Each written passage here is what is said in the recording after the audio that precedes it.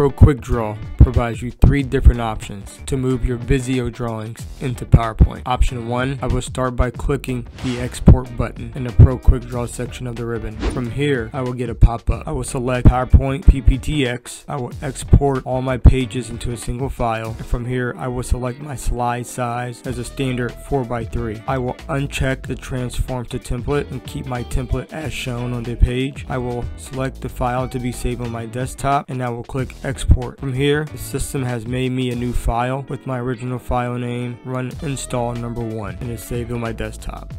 When the file opens, it is now a flat image of my original run install from Microsoft Visio. Option 2, I will click my Export button on the Pro Quick Draw ribbon.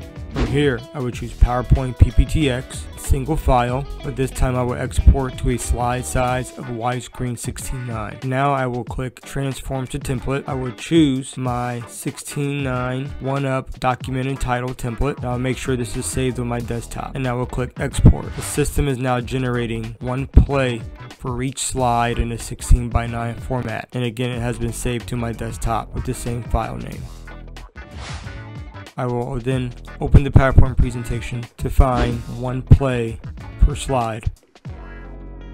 For my third and final method to bring my Visio drawings into PowerPoint, I will use my master library. I have went into my settings and I have synced my Visio library in PowerPoint. From here, I can click on Offense, go to Run Game, Power, and I can use the Advanced tab to throw my runs into my queue. So I will grab 4 runs.